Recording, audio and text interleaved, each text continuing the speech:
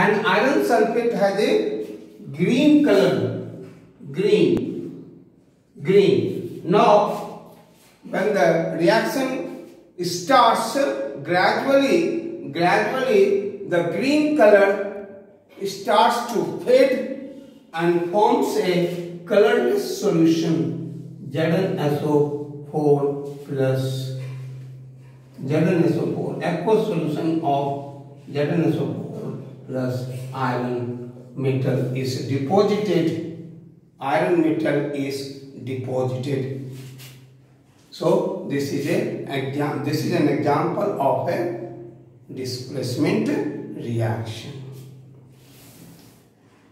Now next is a very important. Once again, like in a live class, some of the boys, some of the students they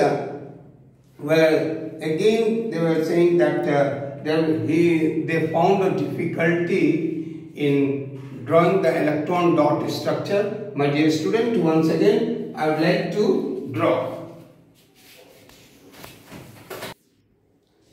Now let us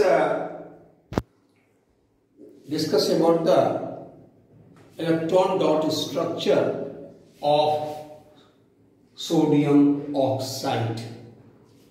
So in a sodium oxide we have the two elements, sodium and oxygen. So sodium has its atomic number 11, so electronic configuration 281.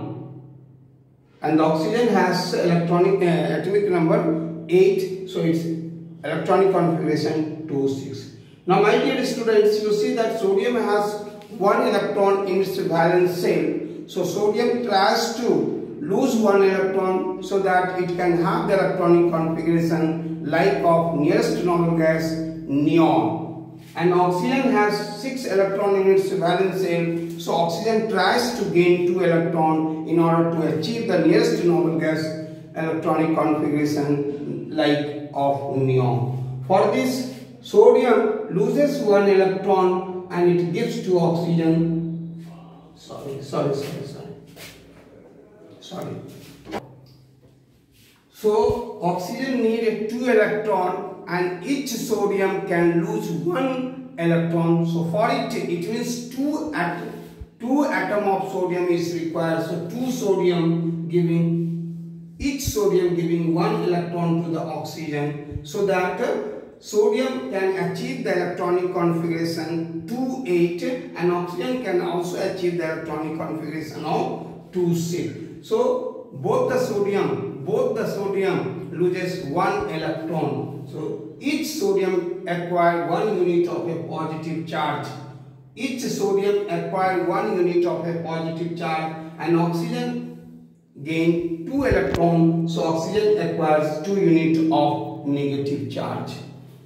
So now there is a force acting between sodium ion and oxide ion. There is a force acting between the sodium ion and oxide ion, and the force is called electrostatic force of attraction. Also we call ionic interaction. So due to strong interionic interaction or electrostatic force of attraction, it forms a very stable compound Na2O. Since in this there is a transference of electron takes place between the sodium and oxygen, so the bond so formed is called electrovalent bond. So in a Na2O there is an electrovalent bond, so compound is called electrovalent compound. Let us talk about the magnesium oxide. Magnesium has its atomic number 12, so electronic configuration 282. Just we have talked about the oxygen 26. So oxygen need 2 electrons in order to achieve nearest noble gas configuration like of neon. Similarly, magnesium needs to lose 2 electrons in order to achieve the stable electronic configuration like of neon. So for this, magnesium loses 2 electrons and oxygen gain 2 electrons. While doing so, magnesium acquired 2 units of a positive charge and oxygen acquired 2 units of a negative charge. And again, once again, there is a force acting between them and forms a very stable compound MgO. So, is an example of electrovalent compound. Next example is a calcium chloride. Calcium has atomic number 20, electronic configuration 2882 and chlorine 287. Calcium tries to achieve the electronic configuration of nearest noble gas like argon, whose electronic configuration is 288, and chlorine also tries to achieve the nearest noble gas electronic configuration like of argon 288. For this, calcium has to lose 2 electrons, but chlorine needs only 1 electron. That's why there is a need of 2 chlorine here. So that each chlorine can gain 1 electron from calcium. So now, after losing 2 electrons, calcium change into calcium ion having 2 units of a positive charge, and each chlorine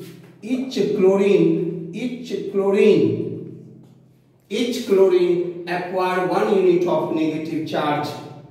Each chlorine acquire 1 unit of negative charge. Since there are 2 chlorine, that's why I have written here 2. Now once again there is a ionic interaction, electrostatic force of attraction acting between them and forms a very stable compound calcium chloride, which is of electrovalent nature. Thank you. Have a nice day.